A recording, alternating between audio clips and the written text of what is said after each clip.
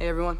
What's going on, guys? Unofficial MCU here. Hope you're all doing well. And in today's video, we're going to be taking a look here at Ant-Man and the Wasp Quantumania, as we do have our first official leaked images here of on-set Paul Rudd filming for this upcoming 2023 film.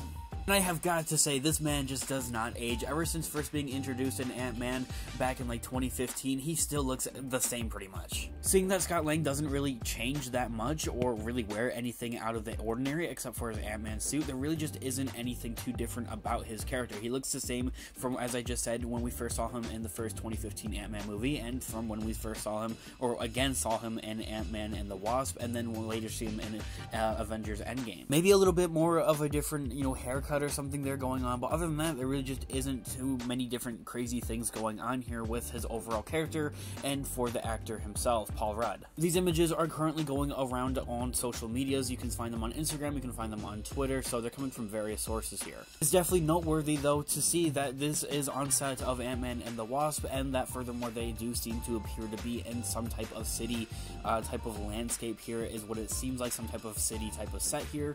So yes, and that in itself is interesting, but at the same time, it's just like not that interesting, to be completely transparent and honest with you guys. I'm definitely looking forward to seeing Kang and his role upcoming here for this overall film here, and I'm definitely looking forward to seeing the role that Wasp is also going to be playing in this upcoming film here. Not that she's, really necessarily going to be taking over that mantle of Ant-Man and his character as an Avenger or as a superhero. She's definitely, most definitely, one of her own types of things out there. She's definitely going to be sticking along around here in the MCU just as long, if not longer, than Ant-Man and Paul Rudd and all of that kind of going on there. It's also noteworthy to see that it's filming right now, and it should be on track perfectly just fine for its July 28th, 2023 release date, which is something I'm definitely looking forward to. As always, I want to know all of your thoughts and opinions down in the comment section down below. I'd absolutely love to hear what you guys all think. Go comment down below. Like, comment, subscribe, and share, and I'll catch you guys in the next video. Have a great day or night, and peace out.